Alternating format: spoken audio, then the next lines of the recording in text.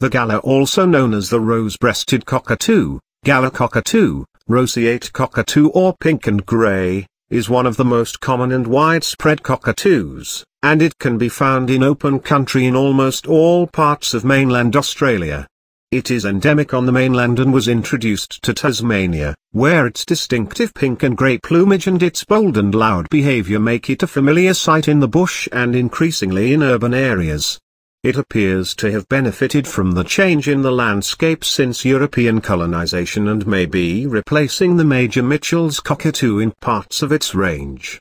Gallas are about 35 centimetres, 14 in, long and weigh 270 to 350 grams. They have a pale silver to mid-grey back, a pale grey rump, a pink face and chest, and a light pink mobile crest. They have a bone-coloured beak, and the bare skin of the eye rings is carunculated. They have grey legs.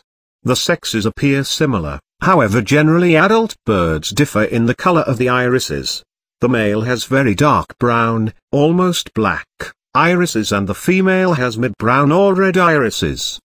The colours of the juveniles are duller than the adults. Juveniles have greyish chests, crowns, and crests, and they have brown irises and whitish bare eye rings, which are not carunculated.